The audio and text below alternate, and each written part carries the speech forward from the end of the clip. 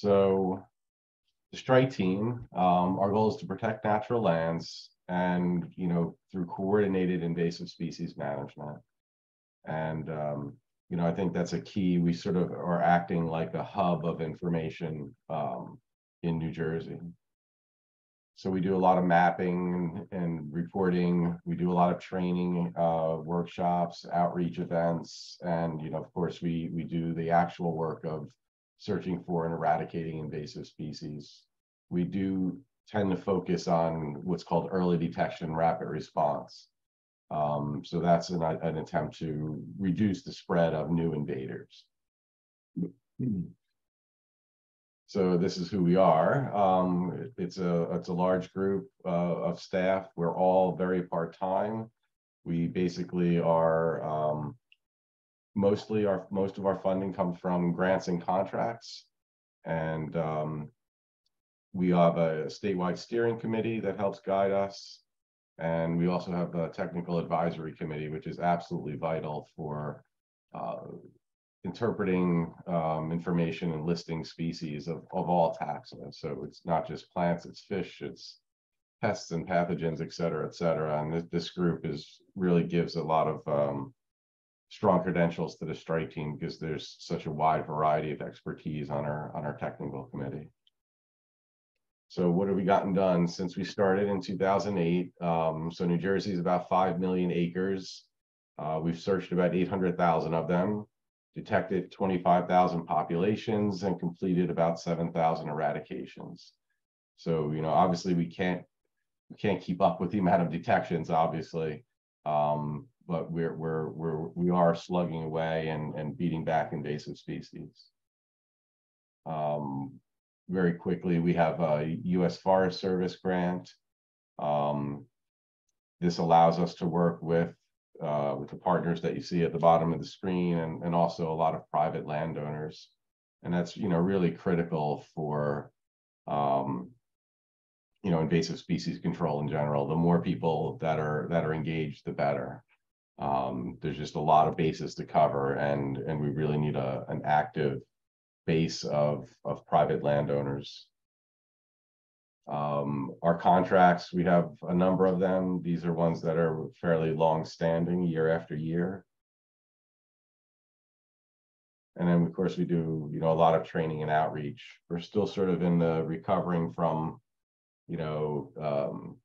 the pandemic. We're probably not quite reaching as many people as before, but it's still a good amount of people that we're reaching in a good number of events every year. I definitely want to pause on this concept for a bit. So this is a way for people to plug in. So what we were noticing is that there's these incredible groups of people that essentially adopt a park from the stewardship perspective. So they're just doing amazing work out there, all for free. And if you're lucky enough to be a landowner that's receiving this help, I'm sure you're happy with it. So there's a lot of groups. There's maybe approaching 24 groups, and we now have. Well, I'll skip to the next slide. So these are some of the things that the groups that are most active have in common. So they have good communication with the landowner. Obviously, you can't do anything on property that you don't own without permission. There's 1 to 3 group core members and about 10 to 15 available volunteers. They have predictable work days. So day of week, time of day is repeated often. So the core might show up, someone from the core will show up every single time. And then whoever's available shows up, from the pool of volunteers. And also important with invasives, because you can get lost very quickly in a sea of invasives and feel like you're not getting anything done.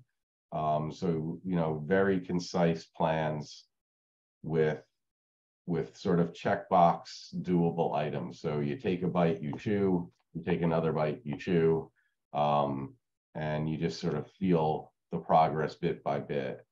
And then obviously, when the invasive stuff, killing invasives is fun for me, and lots of other people as well, but it's always good to sort of add the component of restoration, planting wildflowers, trees, et cetera, et cetera. So if you clear a bad patch of invasives, it's usually sort of seals the deal on people feeling good about things when you can kind of do a little bit of restoration as well. So if on our website, we have a Google map. We have a listing of all the groups that we know of, and we have a Google map, so you can kind of say, okay, this one's close to my house. Who's the leader? What do I know about them? Can I get in touch with them? And then since it's on Google Maps, you can immediately say, oh, this is only 20 minutes from my house, so I can do that group. Or it's, oh, that's an hour away. Maybe that's a little too far, but you get the gist. You know, I strongly encourage people to volunteer. And if there's not a group near you, you know, maybe you want to be someone who starts up a new group.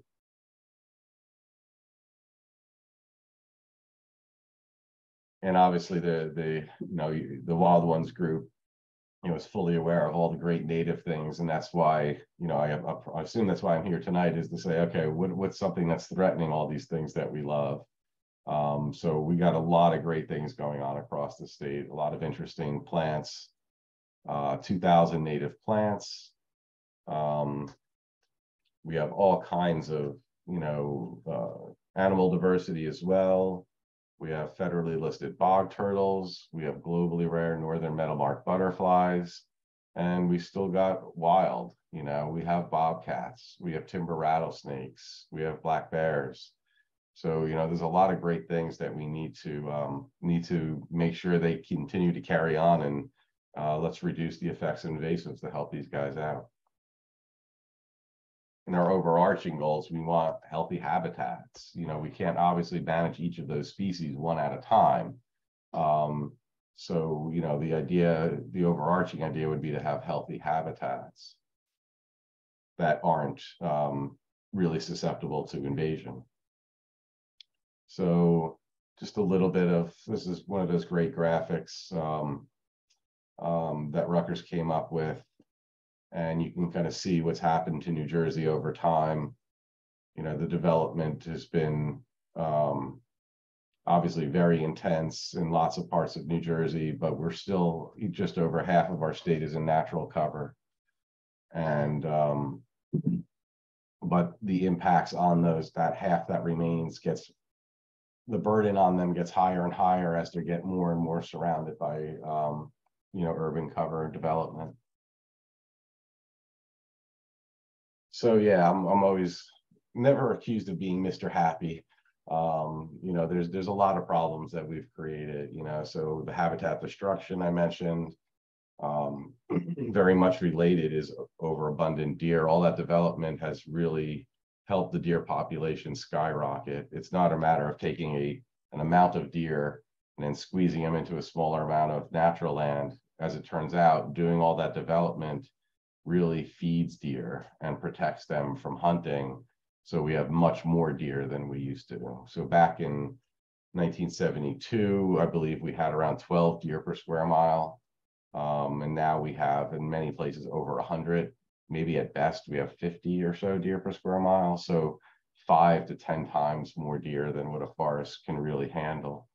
And then invasive species increases have gone hand in glove with overabundant deer. As they remove native species competitors.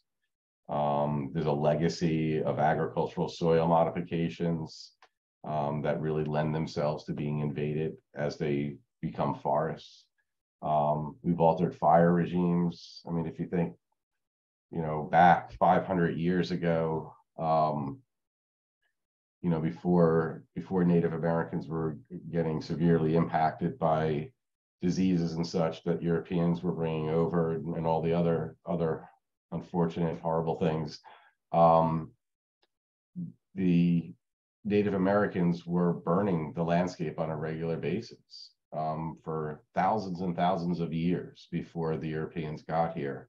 And all of our systems adapted to that fire regime. And of course, there were natural large wildfires as well.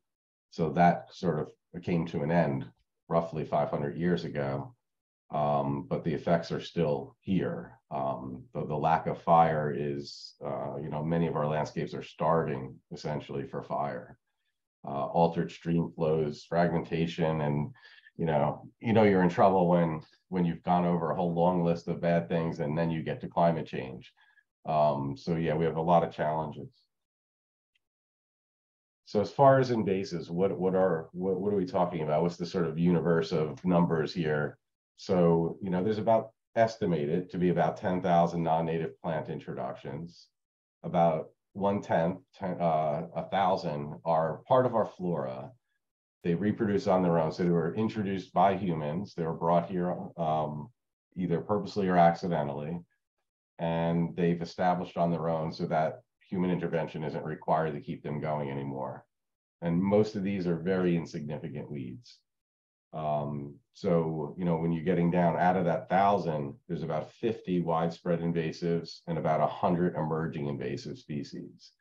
So, we're talking about 150 out of the original 10,000 non-native plants that are either widespread or threatening to become widespread. And, this is pretty basic, but, an invasive plant, it's introduced to an area outside of its range and it grows densely and excludes other species. And then once you've done that, you've dramatically changed the community. And since we have a very overabundant deer population, one of the sort of screens of a non-native plant going from just there to becoming invasive is if deer don't eat them, that's a huge advantage, especially if they're eating the great majority of native plants that might compete with them. So you're basically not a better competitor, you're just less yummy. And then the weed characteristics. So they tolerate a wide variety of soil types and light levels. They mature quickly and produce lots of seeds. So that the bottom three are your typical, what are the qualities of a weed? But there's a strong filter in New Jersey and lots of other places where overabundant deer are the most, if you don't get eaten by deer when deer are overabundant, that's a huge advantage for you.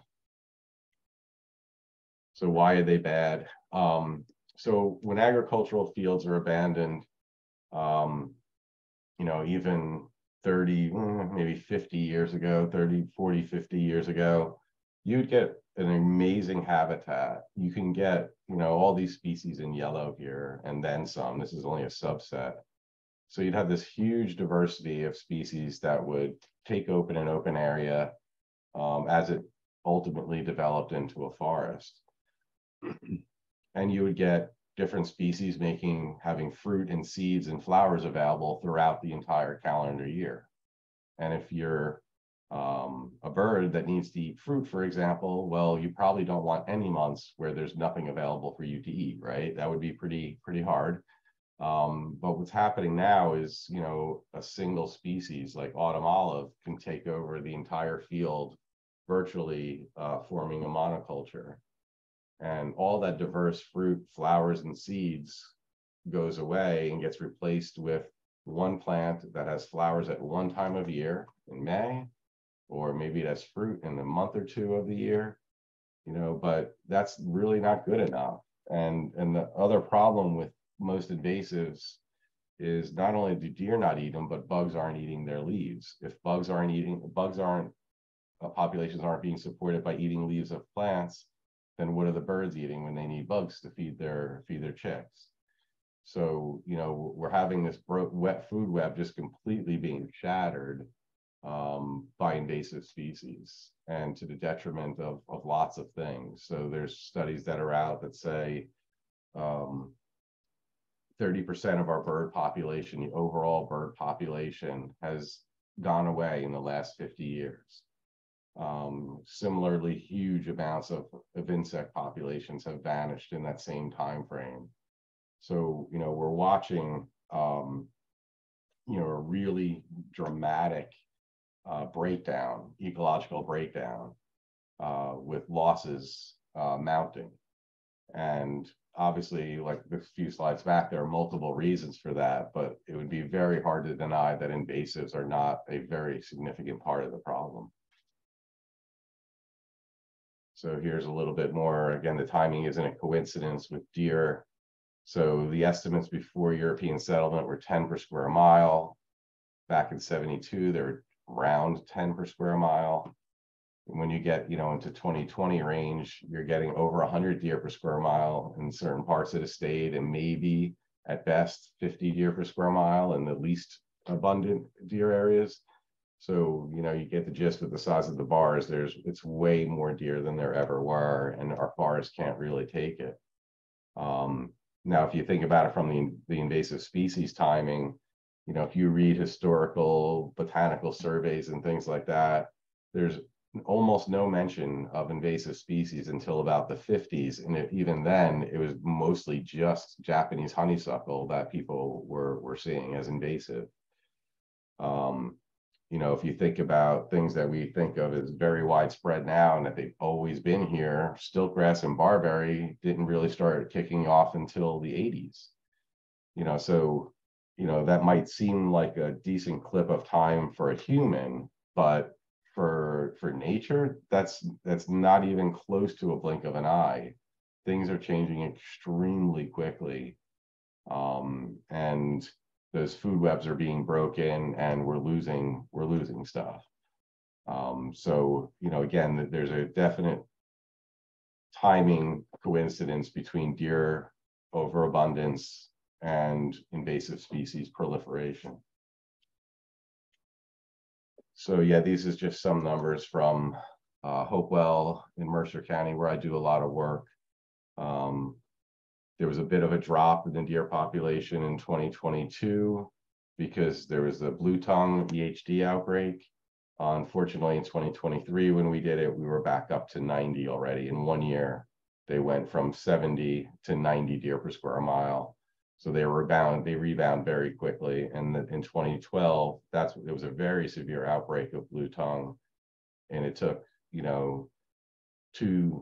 2 years to get back up to 80 something. And then, 4 years, they were back over 100 again. So these disease outbreaks come and go. They temporarily knock down the population size, but it rebounds extremely quickly. So again, the historic estimates are 10 deer per square mile. Different things in the literature come to that same number magically, interestingly. Lyme disease cycle could be broken at 10 deer per square mile. Deer vehicle collisions dramatically drop, and forest health has been shown to start degrading above 10 deer per square mile. So again, you can imagine what 100 deer per square mile does to a forest. And this is the general gist. Again, this is Hopewell. The green is forests.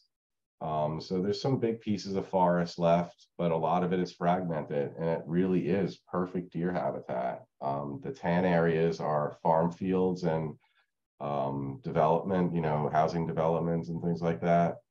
So, they're happy as a clam. They're living in a salad bowl.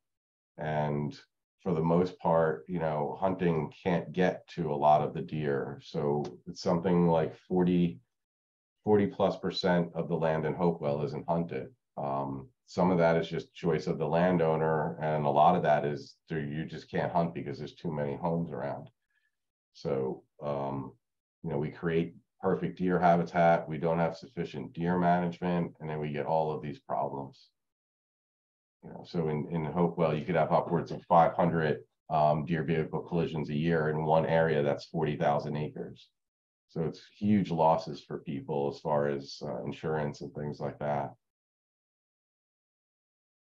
And, this is what's happening in our forests. So yeah, forests and forest trees fall down.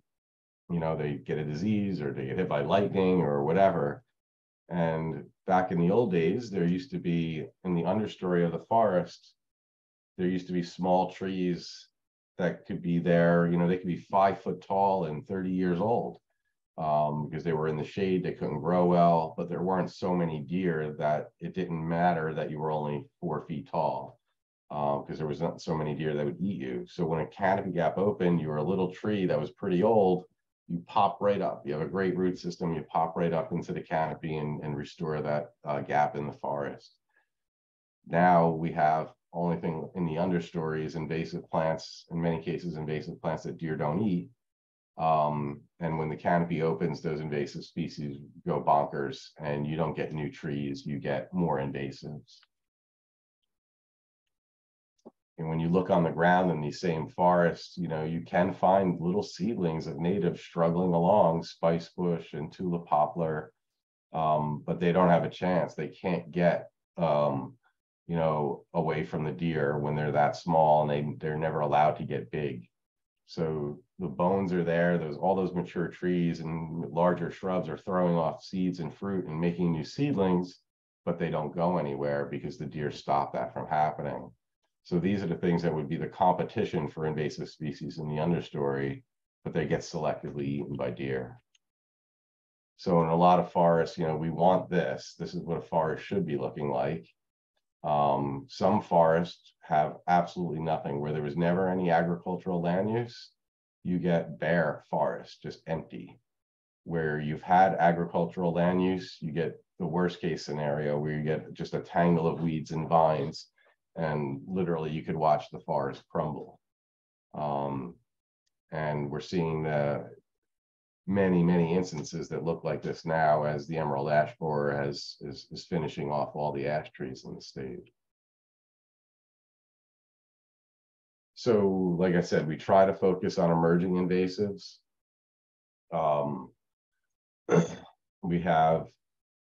We're going to do our 2023 review at the end of the month, so these are still the 2022 numbers. But we had 99 emerging plants and 45 emerging animals, and that could be anything from a microorganism up to a mammal.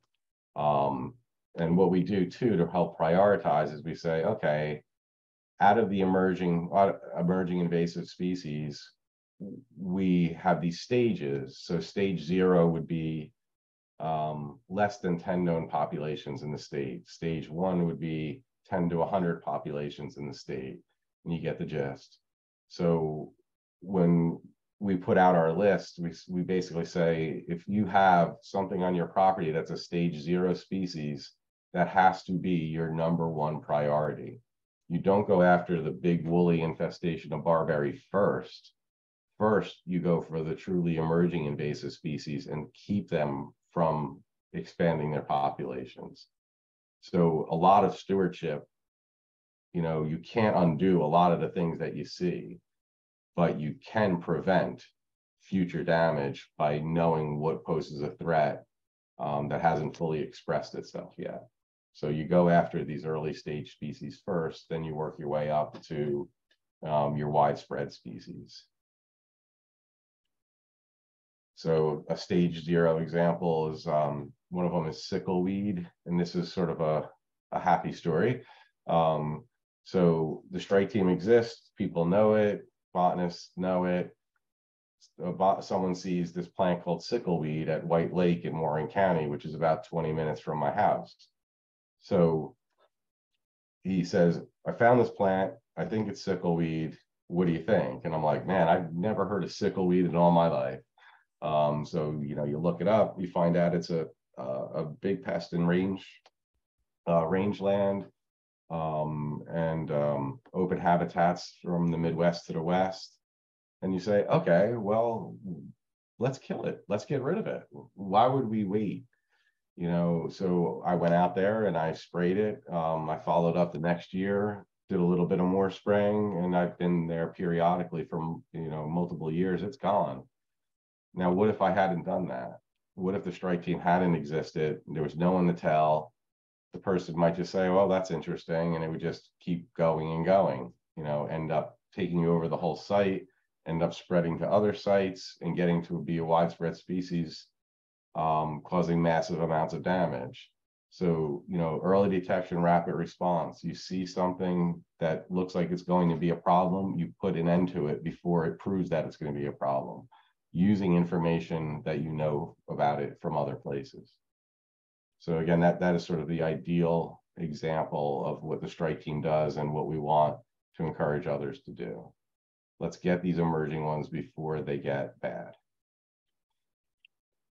So, you know, now this was another case in Hopewell, Lake Baldwin, beautiful wet meadow. One Chinese silvergrass popped up. Well, we know that it could do this. So why would we wait?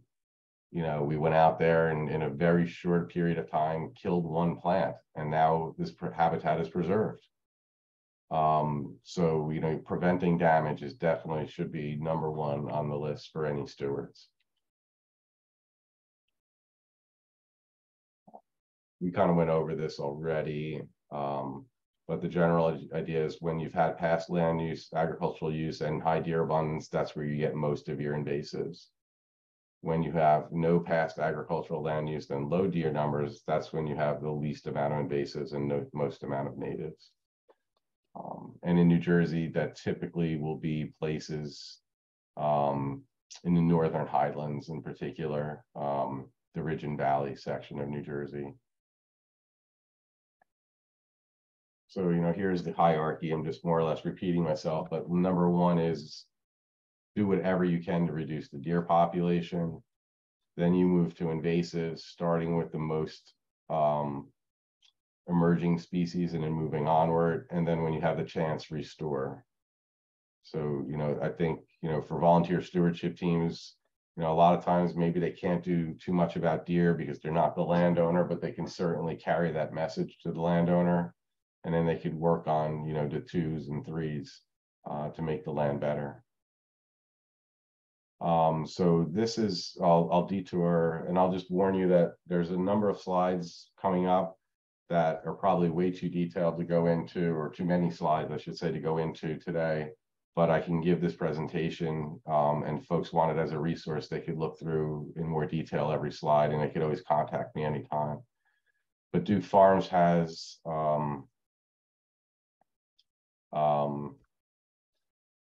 they have the best deer management program in the state. They have 2,700 acres. They're in central Jersey, Hillsborough, and they have a 1 square mile deer exclosure, and then they have areas outside where they're doing the deer management. And it just one of the most degraded sites that could be imagined initially, and still has problems. But you know, they had 250 deer per square mile at one point. So it's just outrageous amounts of deer. They just completely stripped every bit of edible vegetation was gone, you know, 20 years ago. And I've been working with them and measuring forest health, yada, yada. This is something that a statistics professor at Rutgers did, so don't ask me. The idea that I want to come across here is that a way that maybe we could start thinking about this problem. You know, so we're not going back to 1492. We're going to have forests that are much more degraded than they were in 1492 for as far out as the eye could see. So what is the goal then? The goal is to make it better. You know, it isn't to make it perfect, it's to make it better. So if you think about better as being more native species relative to non-native species, you can just simply say, what's the ratio? When you measure the deer understory, what's the ratio of native to non-native cover? So within the deer exclosure, it was about a little bit more native cover than non-native cover. You know, 1 to 1 would be the same. It was 1.1 to 1. After only, you know, 15 years, I guess, it was 1.4. You know, native to non-native cover. I know numbers, they're small, that maybe you can't see the drama there, but when you're out there looking at it, you see the drama. The native plants are doing incredibly well, responding to the either being exclosed from deer or even just the hunting program outside. You know, they're making a comeback. When you make it a more of a fair fight, you can see how competitive the native species are. And, you know, I think, you know, just that element of fairness, that fair fight concept, that just really resonates with me personally, is just make it fair and see what happens. And what happens is native plants start coming back. And just some examples, look at all these beautiful maple, hickory seedlings coming up in a forest. You know, you just virtually absent in most of New Jersey. Just absolutely amazing to see it. And, you know, maybe you shouldn't be surprised. Nature never forgets how to work. We just have to get out of her way. And when we get out of her way, all of a sudden things start getting better. You know, Japanese stiltgrass, right? Wow, you can't, and nothing would ever grow through dense Japanese stiltgrass. Well, it turns out hickory seedlings can do really well when they're not getting eaten by deer. And as these seedlings get bigger, the invasives get swallowed up. So here's a Where's Waldo of, you know, that's Japanese barberry right here, a little bit popping through, getting smothered by native trees and shrubs, seedlings and saplings. So again, we have to start thinking about making it a fair fight, primarily by lowering the deer number, and then all of a sudden native plants will do our control work for us. Same here, this one's just a little bit clearer. So there's barberry down here just getting smothered by oak seedlings and ash seedlings and spice bush and things like that. You know, this is what the goal is, to make things better. So there'll be a lot of detail in this control methods. Again, I won't try to you know, get every last detail from each slide, but I'll just go through them just to show you. So control, I mean, the first part of control is stop, you know, the old expression, you know, when you're in a hole, stop digging. Not buying more invasives and planting them in our yards would represent stopping digging. We're not, that doesn't make the forest better, but it makes them, it makes the problem stop getting worse and worse by just planting new things that will spread into our forest. So we make a list, a do not plant list. We update it every year, and we ask people to voluntarily refrain from buying invasives. So New Jersey is one of only a few states left in the country that has absolutely no regulation on the sale of invasive species. The good news is that appears to be we seem to be on the cusp of that changing. Fingers crossed that it all goes through. But Senators Smith and Greenstein have introduced a bill.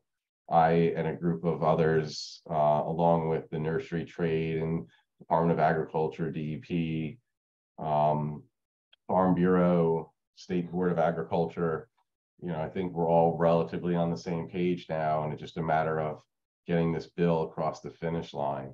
And we really hope that that will happen soon. But it may turn out that we're, you know, finally, after many years, catching up with just about every other state in the country. And we'll still probably put out our lists, but there will actually be regulation on invasive species, hopefully, fingers crossed, in the near future. So there's different types of control methods. You know, there's biological control, mechanical, chemical, cultural, ecological is what I've been talking about, where you reduce the deer abundance and let native plants compete. You know, I'll go through some of these, but you know, biological control is costly, and you can do good things with it, but only a little bit at one species at a time over decades. You know, to be safe about biological control, it could take, you know, 20 years of research to get to that safe point. Mechanical control can work. It's just a lot slower than using herbicides. Sometimes it's not effective at all, and you just have to keep cutting and cutting. But you can make some progress, and there are some of the stewardship teams, volunteer teams, that only do non-chemical control, and they can be very effective at it, but it requires a lot more persistence. And then herbicides, you know, we want to use them in a very judicious way. We have every species on our website. You can look up any species and find what our recommendations are for treatment techniques. And we also have an herbicide mixing table, so you can get exactly right and not use too much herbicide. So, you know, that could be very effective when done correctly. Yeah, so there's different methods, and ultimately we're all going to need to rely on ecological control through deer herd reduction. That's ultimately what's going to get us into a much better place at this level of the state. So yeah, there's regulations. Obviously, you want to do it right. If you're going to do it, you got to do it right. And even as volunteers, you can work under an applicator that's part of the landowner or municipality or whoever. But if you're going to use herbicides as a volunteer group, you definitely have to make sure that the folks are trained. And these are the types of herbicides that we use. So, there's different things out there, a basic sort of subset of herbicides that we use. Obviously safety is critical. And then you can get into the different methods, and they all have pros and cons. So if you're going to use foliar spray with a backpack sprayer, you don't point up, you only point down 4 feet or lower, so it avoids drift and hurting things that you don't want to hurt.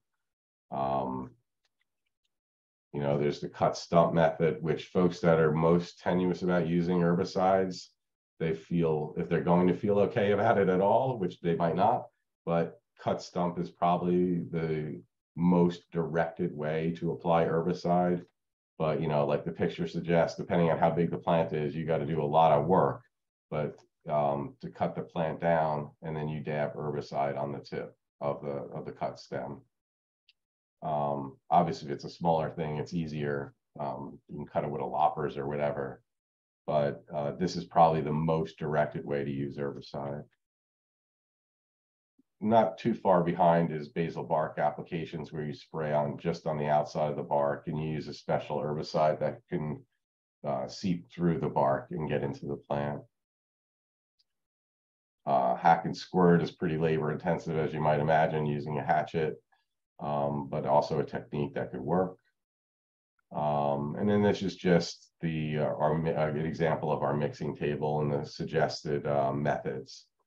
So, we might say, FS1 is what you should use on a particular species, and it's this percent of glyphosate, this percent of triclopyr. And there's a companion table to this that actually says number of ounces of each of the things to put in. And yeah, you get the gist. So, that's the herbicide component of it.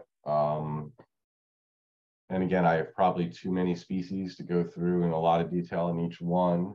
But we could talk about whatever you guys want to talk about. I'll go through these somewhat quickly, just so we don't get hung up forever on a long group of species. But calorie pear is become extremely widespread in the Piedmont section of New Jersey, and it's definitely popping up in other parts of the state as well. And this sort of goes to a point. I kind of want to use this stuff to make a point generally, is, wow, that's a beautiful plant. Look at all those flowers. That's amazing. So if I told you it invaded an entire field, and the entire field, 20 acres, was almost all calorie pear, and in this time of year, they're all in flower, wouldn't that be great? That's beautiful, right? What's the problem? Well, it's the same problem as the autumn olive example I gave you. It has flowers at one point of the year. It has fruit at one point of the year. Animals need fruits and flowers and seeds the entire year to live. So it really doesn't help to take an area that should be diverse with lots of things and make it only one thing. And, emphasizing that, yes, I get it, it's a beautiful plant. My response to that, and don't want you to read it overly harsh, but it's more than us. It's not just about us. And I think that's a common kind of human kind of thing. We're thinking about us. Well, that's pretty. I'm good. I don't really care about anything else. I think it looks pretty. That's amazing. But let's move on. We have to sort of break the mindset where we're most interested in how we feel, as opposed to saying, hey, that is a serious blow to nature. There might be, you might replace that with 25, 30 other species, and maybe none of them are quite so beautiful as that. Well, that's what keeps the biodiversity going. That's what keeps our native birds going. So, we have to sort of break that, sort of with the general public who's not particularly aware of nature and how it works. we have to carry that message and say it isn't just about us and what looks nice. We want functioning ecosystems. So yeah, enough of that. But you get the gist that the reason many of the invasive species we have are introduced because they were beautiful in one way or another. So calorie pear has beautiful flowers. Japanese Aurelia, I think this one was just a novelty, although it does have its merits. The flowers with the fruit forming in a ring like that is actually outstanding, but it is a thorny, nasty plant otherwise. So it was more of a novelty. But again, this was purposely introduced. Now, in some parts of the state, you know, the northeastern part of the state in particular, but all through Morris County, this is an extremely widespread invasive. If you go down to Hopewell, where I do a lot of work, it's still an emerging invasive species, and we direct a lot of time at it. So, you know, it really does depend. If you're part of a volunteer stewardship team, you would address this differently in different parts of the state, even though it's the same species. This is a harsh one. This one hurts because I really do love this plant. I mean, I think it's one of the most beautiful trees. It's just very, I don't know, it's just a beautiful tree, the architecture of it. But you know, it's becoming invasive. There's just kind of no two ways about it. It's happening. And you know, again, it's same thing. It's not just about us. We can't just be grading species on whether we like them personally or not. If they're going to disrupt the ecosystem, then we really shouldn't be purposely propagating them and buying them. Norway maple, I'll kind of go through some of these a little faster. Obviously, another one that's invasive and probably one that will respond more and more to climate change. There's other ones out there like Siebold's crabapple, which is unique.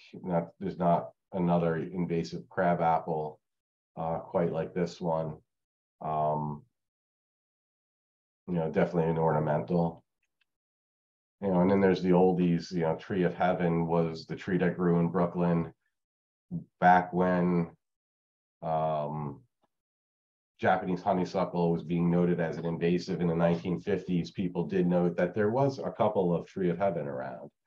And again, you know, within 50 years, that had completely changed and it became a widespread invasive. Some shrub examples. Common buckthorn is absolutely one that should be on people's radars. It's tall, shade tolerant. So, you know, it has a lot of potential. We don't have shrubs in this category that are already very, very widespread. So there's the characteristics of being tall and shade tolerant and be able to form thickets under a forest is, you know, an order of magnitude worse than like a barberry that maxes out at say 6 feet or so tall. So, you know, these are a whole brand new set of things that we need to worry about and try to squelch whenever we possibly can. So common buckthorn is definitely one that you should be thinking about. And again, we provide guidance on the best ways to treat them if this is something you run across. Glossy buckthorn could be a hellish problem, especially in wet areas. And the Great Swamp Invasive Strike Team, you know, they started on this one. And, you know, we found it at Great Swamp, which is one of the most magnificent natural areas in the state.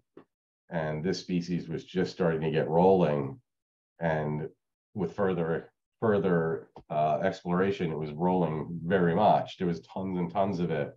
And that invasive strike team, they just knocked the living fudge out of it.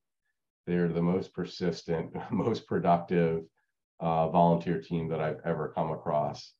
And they didn't look at this buckthorn as, wow, this is too big of a problem. They looked at it as, this is going to destroy our beloved Great Swamp.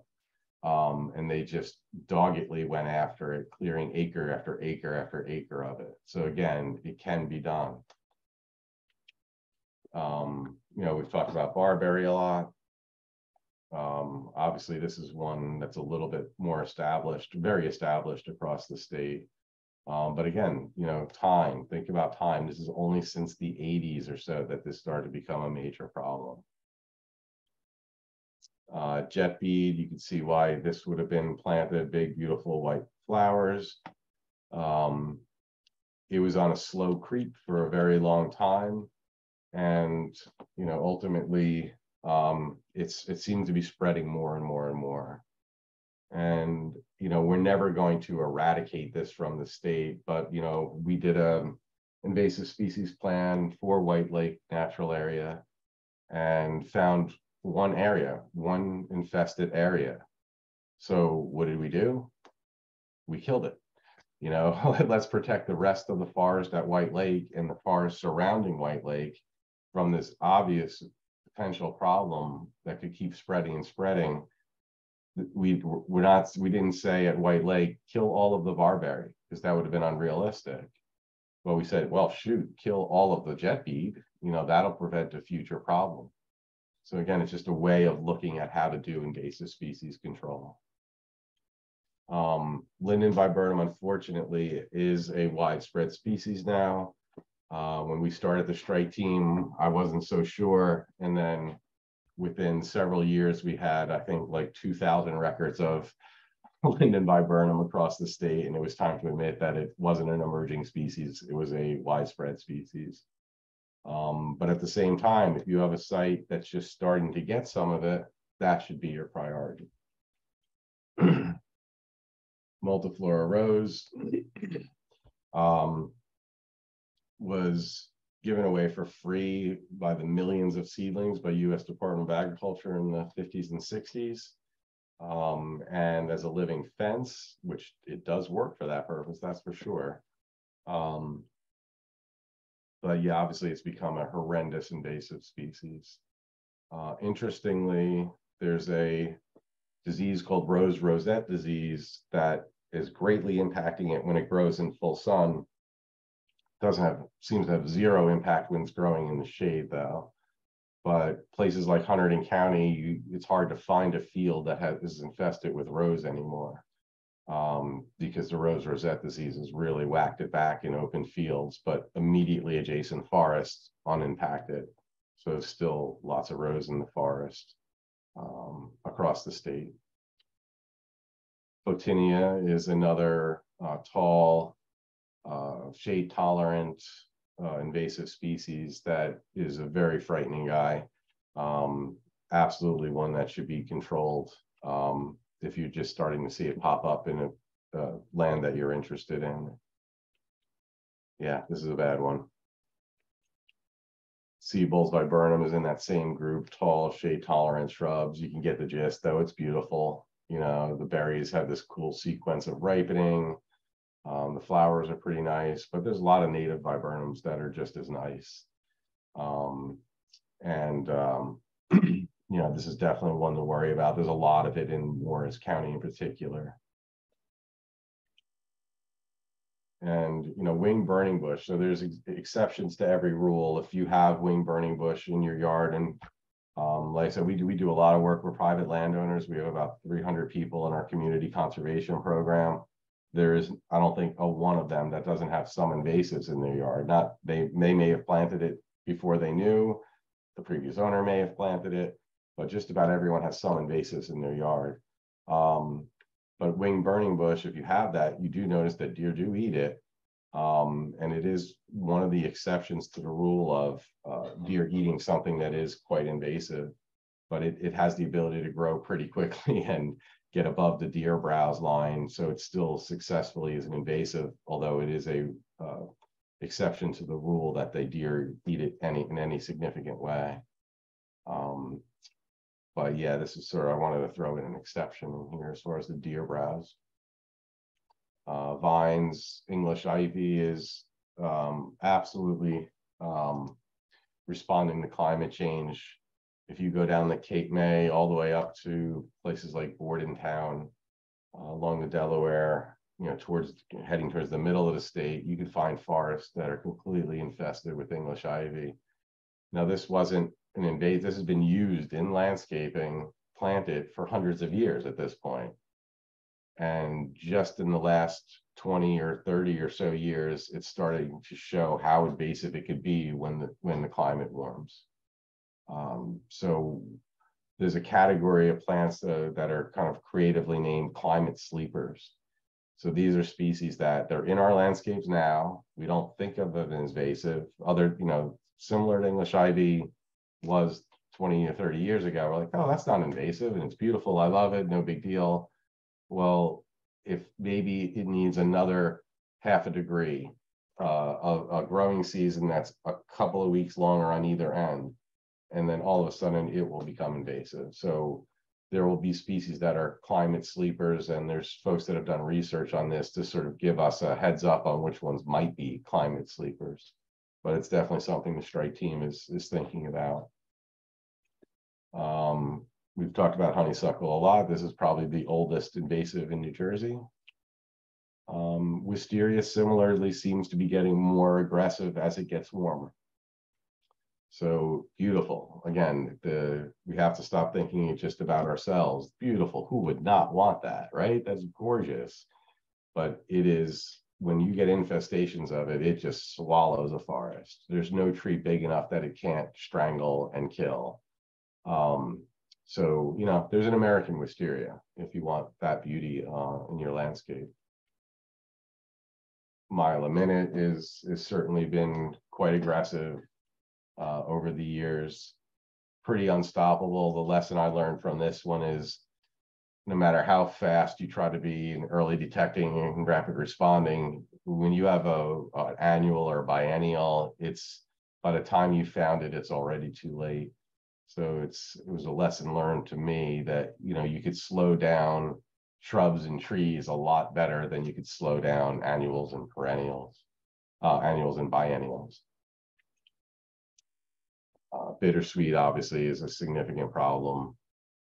It has been so from about the 80s onward. I've watched over my career porcelain berry just absolutely explode. And again, maybe this is another climate sleeper kind of situation, but it does significant harm. Just absolutely covers every tree, shrub, anything in its path and just swallows it up. It's a very aggressive invader. Winter creeper, also one to worry about. It's sort of in the same lines as English ivy, been around a while, just now starting to show itself as invasive. Chinese silvergrass, also definitely popping up more and more and more in grasslands and meadows across the state. Garlic mustard, again, this was introduced in by the colonists who brought it over from Europe, and it didn't really become a widespread invasive until after deer had eliminated its competition in the forest. Knotweed is a serious problem, especially in streamside, riverside, but any other disturbed areas as well. Very tough to get rid of, but possible. And stiltgrass also, if you eliminate the shrub layer from a forest, stiltgrass goes bonkers. When you add a shrub layer back to a forest, the stiltgrass diminishes dramatically. So it's a matter of adding 2 layers of shade is the way to get rid of stiltgrass. So yeah, once you have it, it's very hard to get rid of because it has a long-term seed bank, yada, yada, yada. The only real way to truly get rid of it is to have a shrub layer again so that it doesn't, it can't be so prolific. And mugwort is certainly on the move. It seems to be spreading better and better by seed, just personal observation. And so that's it. And happy to go through questions.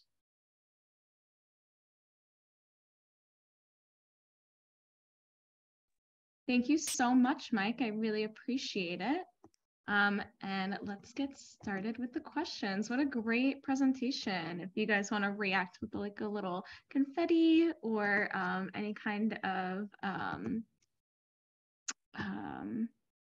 yeah, claps. Give it up for our presenter. Okay, great.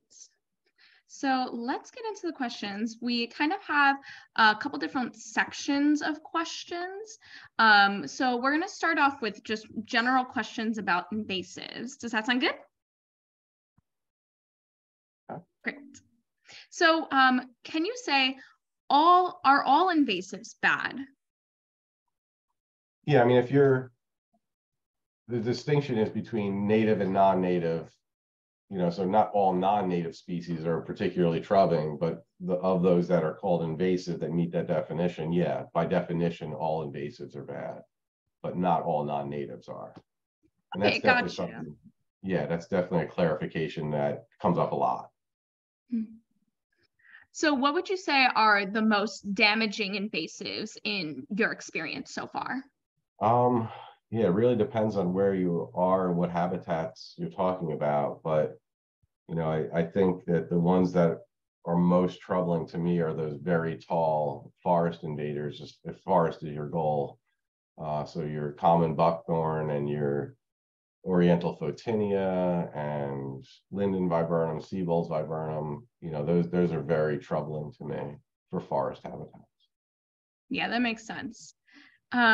So when it comes to the widespread invasives that you work on, and you're talking about, these ones that seem to be causing you the most trouble, how do you choose which widespread invasive to work on first? Like, how do you prioritize that list? Yeah. So it's kind of the same thing. There's a couple of ways to look at. So you have a site and you say, how am I going to do invasive species management on this site? The first thing you do is you look for any of the emerging invasives anywhere they are on your site. And then you say to yourself, on this site, what are the best parts that are least invaded? There might not be any that aren't invaded at all, but what are the least invaded areas? And let me make those free of invasives and make sure that new invasives don't come in. So you switch to a species point of view where it's like, whatever the most emerging thing is in the state, go after that. Then you find your best part of your park and keep it as good and improve it as much as you can and protect that.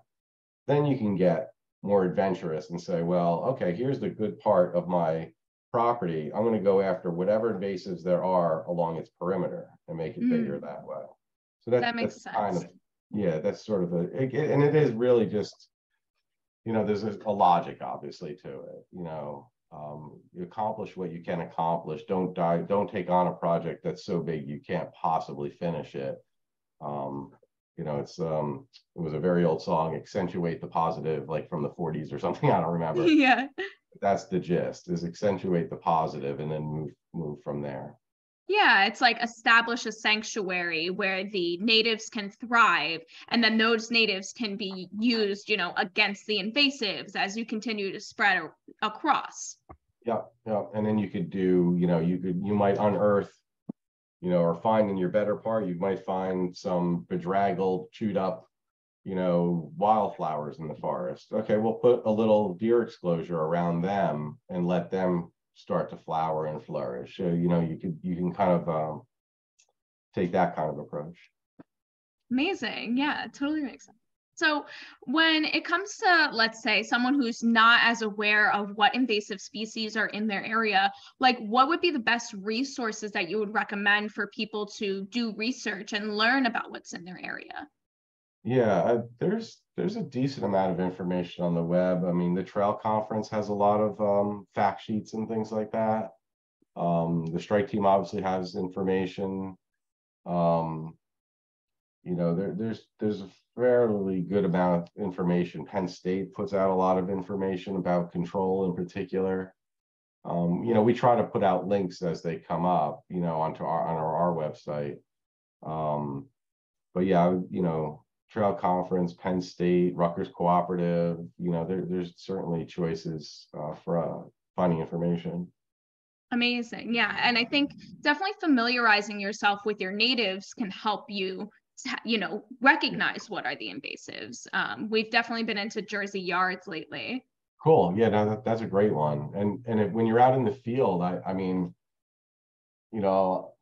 I'm old enough to not care about social media and not be overly impressed with AI or whatever, but iNaturalist is an amazing app, in my opinion, and that will help you learn to identify anything from flowers to bugs to mammals, snakes, whatever. It's an amazing app it uses AI and your location to suggest several possibilities when you take a picture.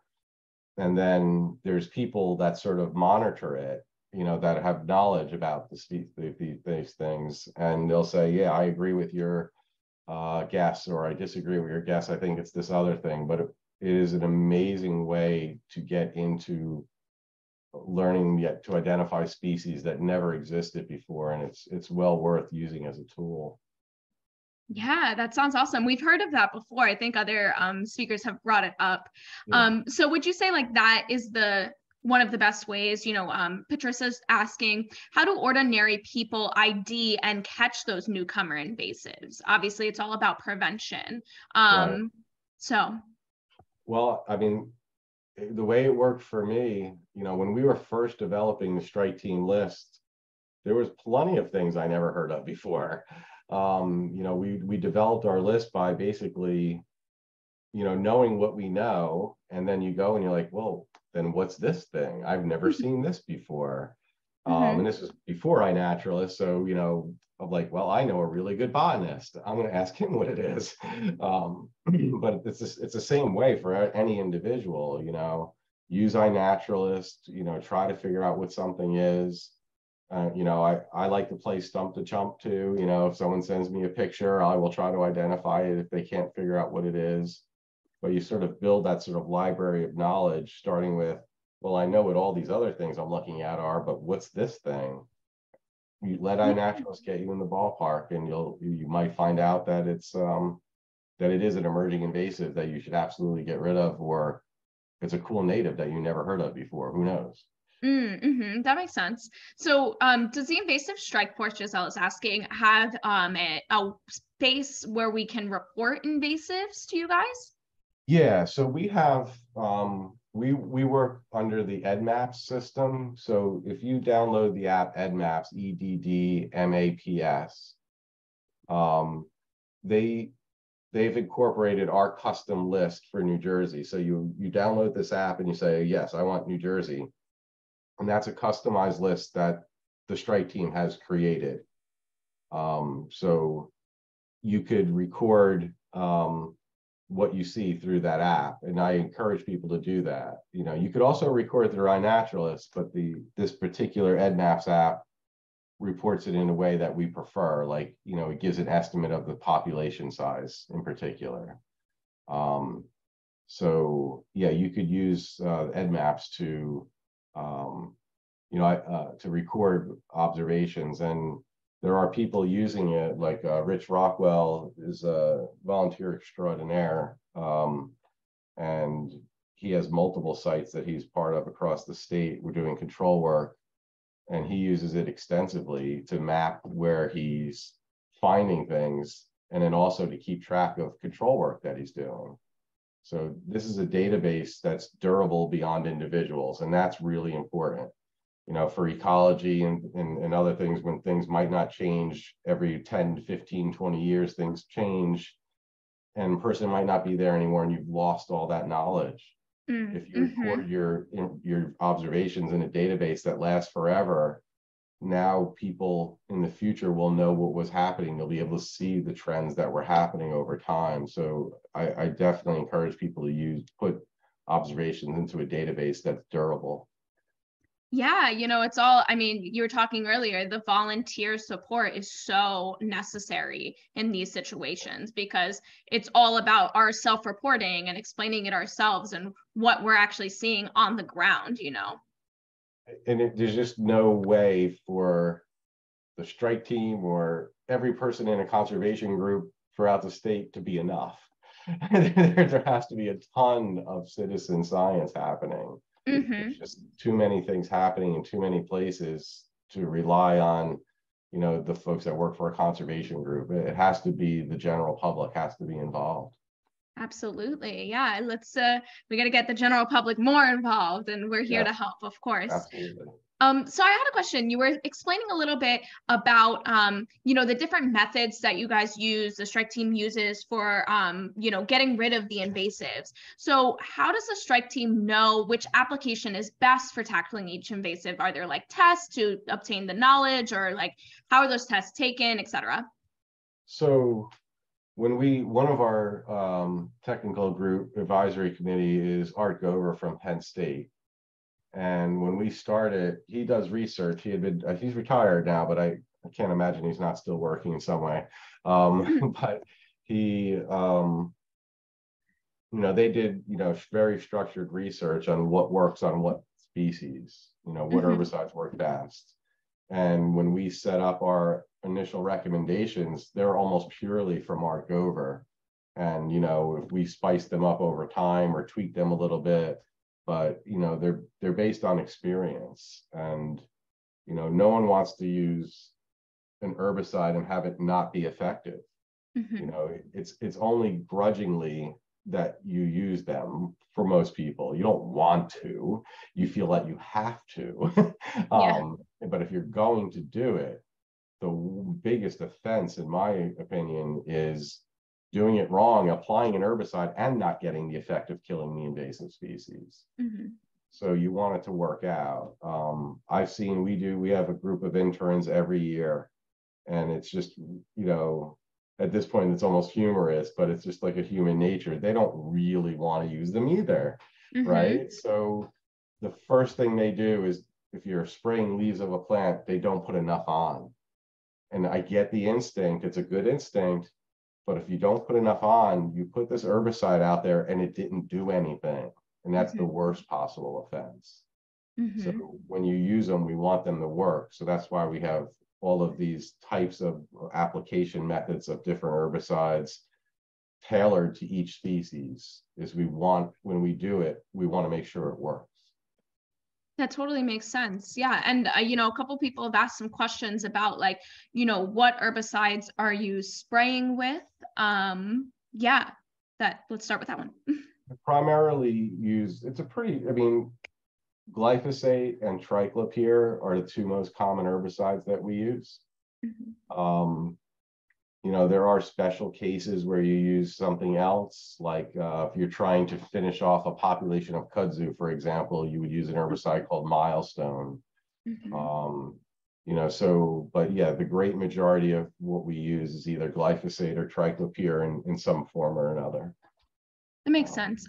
And would that end up, even though it is on the invasive plant and, you're using the right amount to make sure that invasive plant is getting, knocked out, does this end up getting to be harmful to the beneficial insects of the area? Like, are they accidentally getting involved? Yeah, you're trying to use the most targeted method you can, right? So the first question I almost always get, not tonight, but usually is, does it get into the groundwater? And I could be very, very certain that it does not happen. You use the example of, I use the example of Iowa, with all those millions of acres of cornfields being Roundup ready, genetically modified corn, getting sprayed multiple times per year, every year for several decades. If they were going to show up in the groundwater, wow, I think we'd know. Yeah, what a place. Yeah, we've used it so much. I don't want to pick on poor Iowa, but again, they have more than their share of glyphosate sprayed in their state. Again, if we're going to get in the groundwater, we'd know. When every once in a while we get scientists get real funny with themselves and try to find ways to put additives in gasoline. So we tried lead. That didn't work. That was stupid. Then we tried MTBE. And again, the effort was to try to reduce pollution.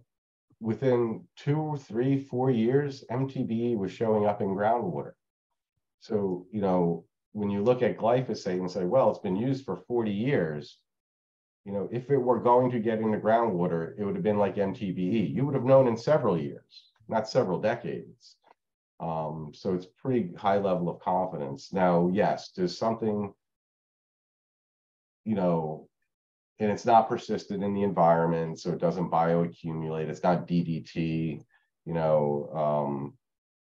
If there's a bug on a plant and you spray it, it's probably going to die.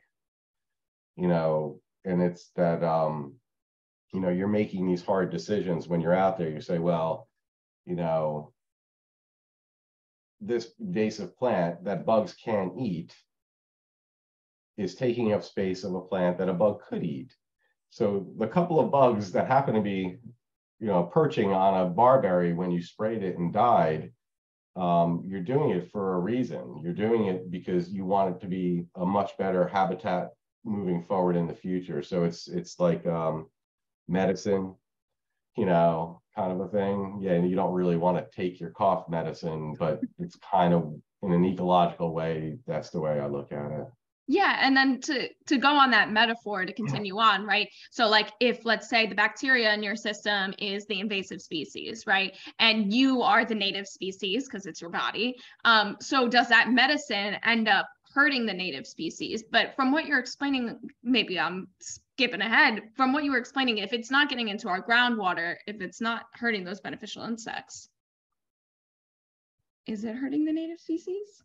The argument, in order to say I'm going to use herbicide, the underlying argument is that this is the lesser of two evils, that the damage being created by the invasive plant is greater than the one-time use of herbicide in this particular location.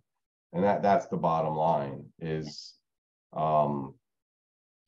it's you're making the argument that this is the lesser of two evils. Yeah. So specifically, you were talking about the kudzu. How do you say it again? Kudzu, yeah. Kudzu. And Patricia was asking, in the South, the Japanese climbing fern end up becoming the new kudzu. Do you have any research of a strategy for like any herbicides that are being used against that? Against kudzu? No, the Japanese climbing fern specifically. I don't know about that one. That's interesting. Where are they being observed? It seems like the south of Jersey. Oh. But do you know anyone that might be researching that? I don't, and I'd love to know where this species is being found, like particularly, because it's something I haven't heard of, and this is how I learn about new things. Yeah, Patricia, feel free to say more about it, and so we can get more answer to your question. Thank you. And so another question came up about the optimal time of invasive plants, like growth cycle. Is there a best time to know, like when, to take it out, when to identify it, in the growth cycle period? Yeah, I think, as far as identification, obviously, it's easiest when the flat leaves are fully out, and ideally you have a flower or a fruit to be an extra boost to you figuring it out. But it can be hard to figure things out until they're fully leafed out, one. And then if they're leafed out and have a flower, that really is about as good as you're going to get to identify something. So flowers often help. Not always necessary, but they often help quite a bit. Yeah, that makes sense. Visually, you'll be like, oh, wait, that definitely isn't right. Yeah, and flowers are, that's the way they classify plants into families and things like that, is by the morphology of the flower.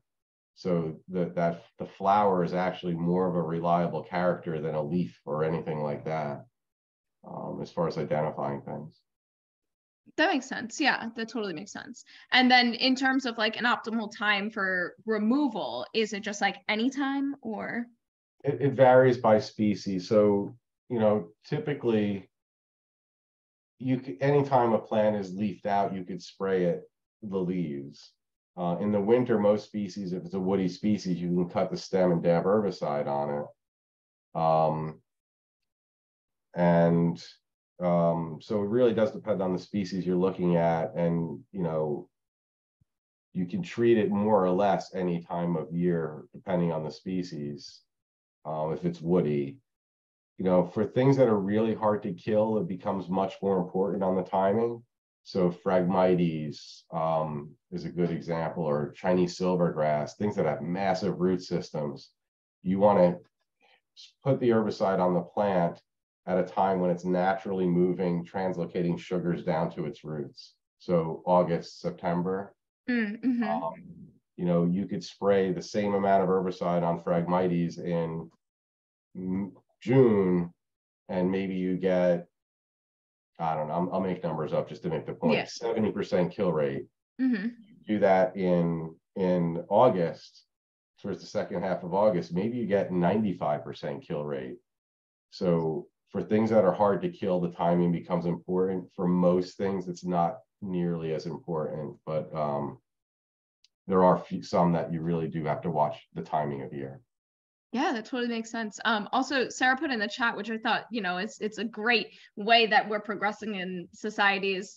Historically, herbicides were used to kill native plants, considering them to be weeds. And now we're learning and changing our ways, saving our native plants and using herbicides to kill the imported invasive species, which are once considered fashionable plants in people's yards and gardens.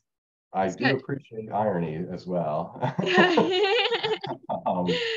Using the weapons of war against the ones that were brought in. Right. Yeah, there's everything is filled with irony, that's for sure. Absolutely.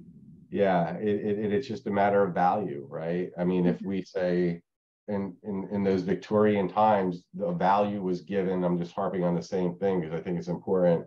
The value was given to, that's beautiful or unique or interesting to me. It is all about me. I want to be entertained. Entertain me, flower. Look beautiful. Whatever. It was about entertaining people. And now people are starting to get the gist, like, well, the environment, the nature isn't just about me. I'm part of it. I'm not going to say I'm not part of nature. All humans are part of nature.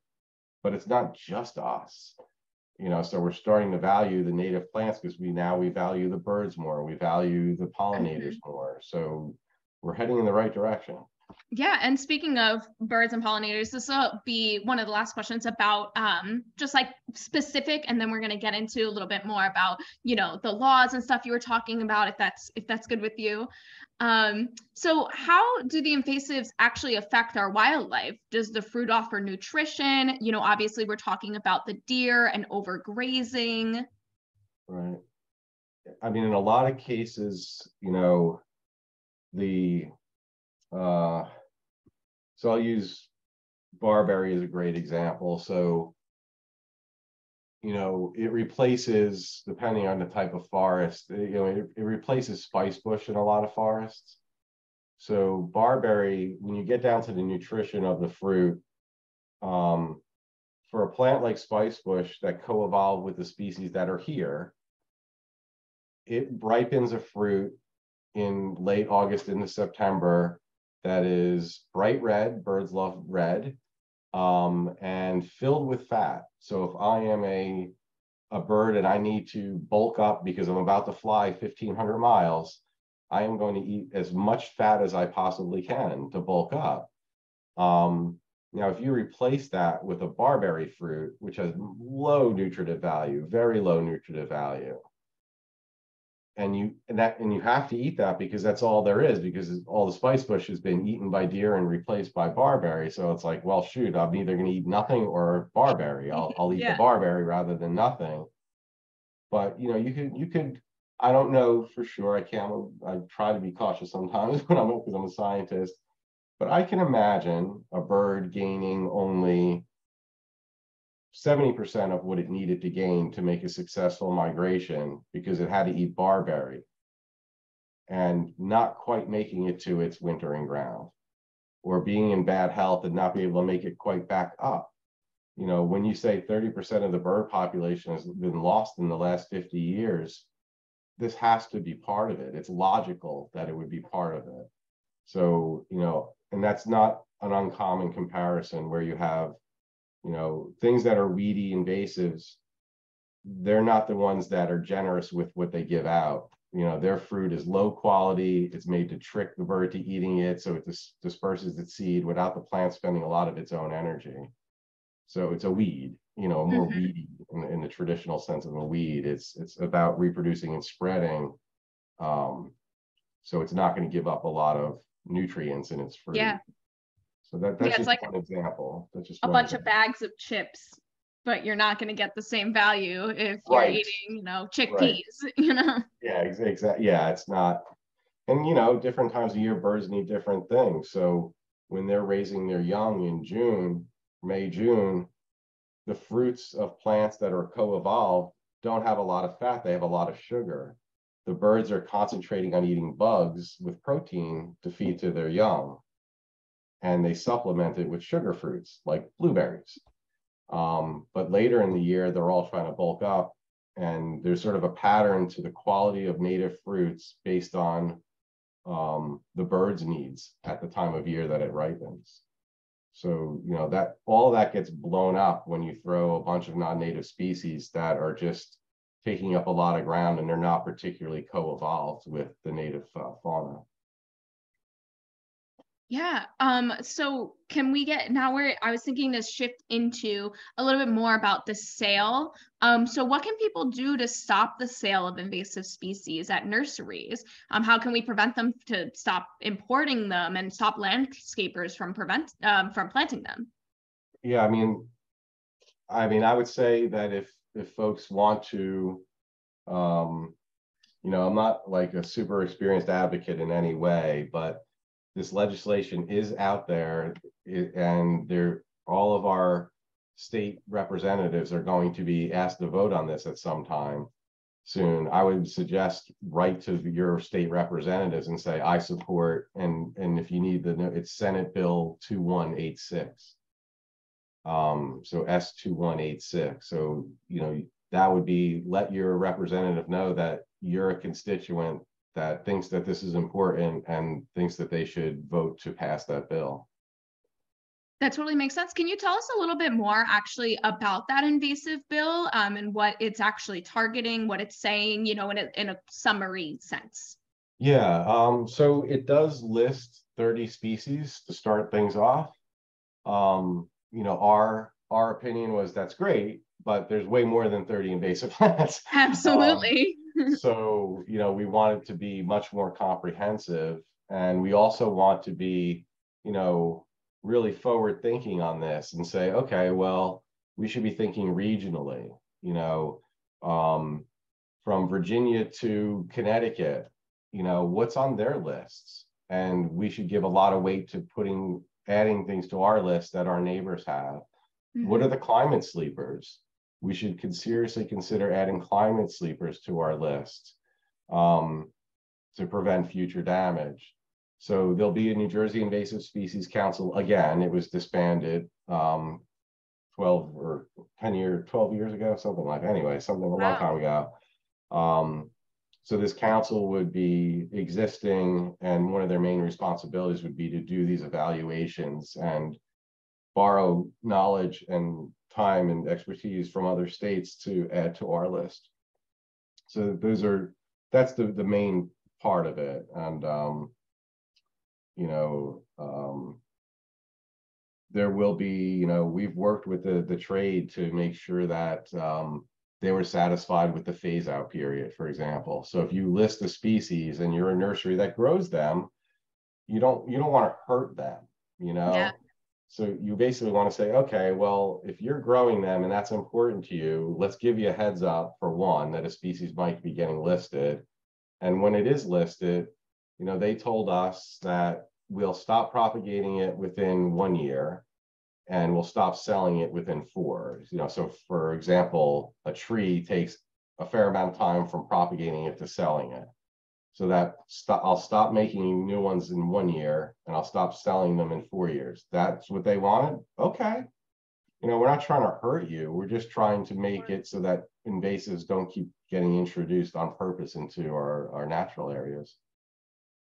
Absolutely. Yeah. I mean, we don't want to hurt our local businesses, but starting these bills and getting them recognized all over the country will help us to phase it out entirely, and it eventually just becomes the norm again, where native species are the ones that are available and cost effective and beautiful. And, we restore that balance. I, Yeah, go ahead. It's basically waiting to happen. We have some really good native nurseries now, for sure, but it's still pretty limited, in the scheme of, it's a lot easier to go buy a barberry. I can tell you that. So, our nursery trade in New Jersey is quite large and significant, especially in South Jersey. They'd be making a wise business decision to consider selling natives. Absolutely. So do you know, in terms of besides this bill, is there anything else being done at the state level to remove invasive species, such as paying jobs by the state to remove them? Yeah, it's the state in every department is short-staffed. I mean, that's the long and short of it. Yeah. There's a lot less state workers now than there used to be 20, 30 years ago. And they really just, quite frankly, don't have the capacity to do a lot of significant amount of stewardship on their properties. It just doesn't exist, and it's sad. But people would always ask me, like, "Oh, you must be part of the state." I'm like, "No, we're a nonprofit." Like, "Oh, well, the state must give you money." I'm like, "No, they've never given us a dime." So, people rightfully assume that the state should be doing something and financially, but they don't. And getting this bill passed would be fantastic. And in the scheme of things, it's cheap from their point of view. There's not a lot of cost to it from their end. But I think if you want to fix our parks, you can go to their website. I did a report for them last year, and it kind of outlines what the possibilities are to get more resources and have a more coordinated response on state lands. But Fix Our Parks is advocating for the hiring of more people at parks because it's tremendously understaffed. That absolutely makes sense. Yeah, I mean, as we were saying earlier, with the volunteers and citizen reporting and all of this, it's all of our responsibilities to make a difference. It's just some of us can help to put it into law and make that difference permanent for all of us to contribute to. Right. So another question we have, and we only have 4 more questions left. So if anybody else has any other questions, please feel free to put them in the chat and hopefully we can get to them. So on a national scale, who educates policymakers on the importance of natives and the importance of prevention regarding invasives, given our need for a thriving economy for our national security?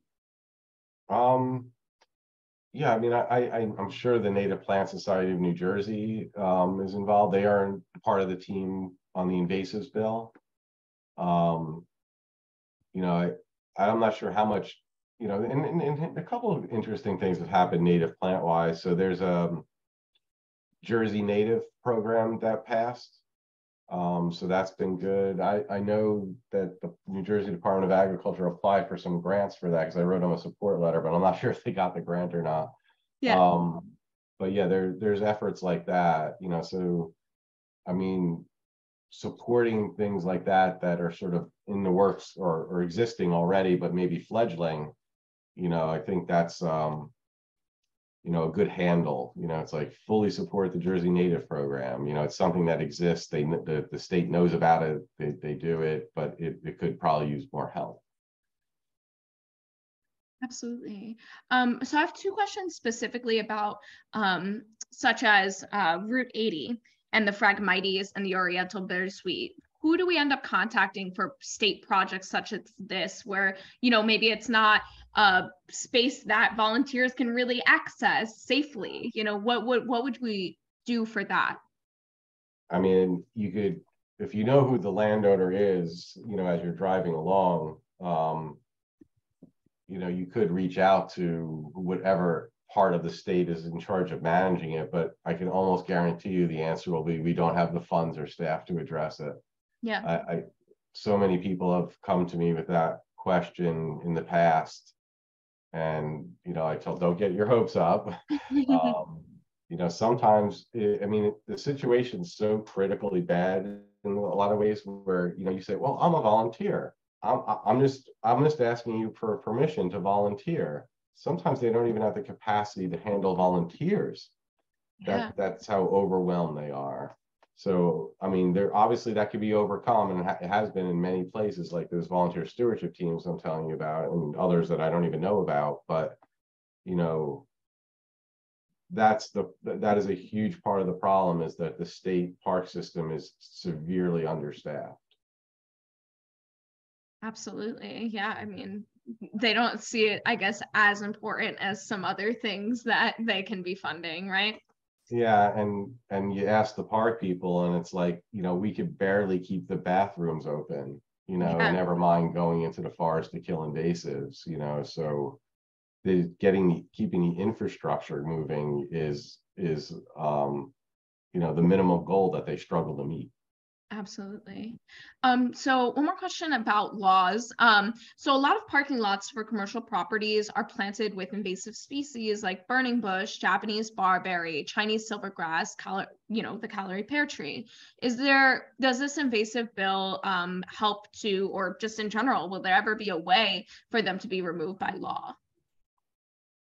Yeah, the listing is one thing, listing them and saying these are now prohibited from sale. The treatment of them on, infestations that are out there now, I'm not sure where that money will come from. I think kind of like the questions you were asking before, if you say, okay, well, all right, state of New Jersey, the strike team, a nonprofit, will partner with you and we'll get a big old U.S. Forest Service grant. From the federal government will give us money. Let's pick a park that's mostly in good shape and keep it that way and make improvements to it. I think that would be the most bang for the buck. So things like that can happen in partnership with nonprofits. It doesn't have to be the strike team, it could be a whole number of nonprofits, but the state partnering with other groups to get things done is probably the most realistic in the short term. Absolutely.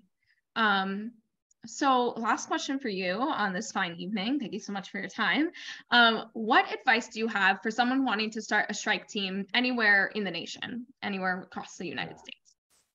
Well, it just, having that interest, picking the park of interest and getting that relationship with the landowner, the park superintendent or whoever, the environmental commission at a municipal park or something like that, or a green team or something like that, kind of get that relationship going with the landowner, and getting their buy-in on having you do work on that land, and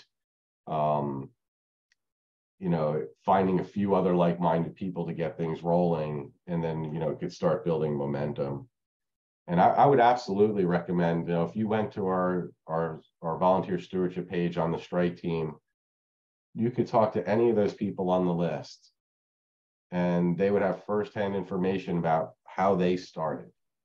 And I think that would be a really valuable way to answer that question. Is I could tell you what I just did, but more specifically, talk to all these other people that have actually gone through the experience to get something going, and have them help you out with their direct experience. Absolutely. Two of the really great suggestions are to start an invasive species removal Olympics and turn it into a sport. That's how we can get more people involved. And Patricia said we need several mainstream horror movies about the subject of invasive species so that people know what's going on, There you and then it go. can inspire across the nation for all of us to start making our own strike teams. Strangling kudzu horror movie. There you go. Well, Mike, thank you so much for all of the amazing insights. Thank you so much for your time and for this wonderful presentation. It's been super helpful. And we're all very grateful for all of the amazing things you do for our community to remove invasives. So thank you for the strike team, and thank you to you for coming tonight. I really appreciate it. I appreciate it. Thank you for inviting me. Absolutely. I'm going to pass it over to Carol, who will do our closing statements.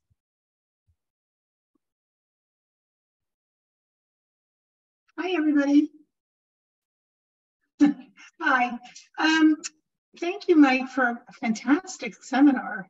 It's really intriguing to hear how in-depth the problem is in our forests. And it's so disheartening that you're sort of battling it with your, one hand behind your back, but we really appreciate what you're doing. For the attendees tonight, we thank you for coming, and we want to remind you to check the chat box for the links to finding your local Wildlands chapter if you want to join and become a member. Also, our New Jersey Gateway chapter YouTube channel, Facebook and Instagram links would be in there, and also a link to join our mailing list, our newsletter mailing list. We do have a couple of events coming up in April for Earth Day, and they're going to be really fun events. It's going to be very focused on children. April 15th at the North Bergen Braddock Park from 11 to 3. April 22nd at the Jersey City Lincoln Park, 11 to 3. And then we'll be at an event on May 7, the wellness event in Dunellen. It's in Middlesex County. We'll be at that event from 11 to 3. So if you're not already a member, we would like you to consider becoming a member of the New Jersey Gateway to show your support of the work we're doing in spreading the word about native plants. We're sort of not quite a full year yet into our term, but we're making great strides in imparting knowledge and information. And your support would be so greatly appreciated. And with that, I want to say thank you for coming, and we look forward to seeing you again. Thank you. Bye-bye.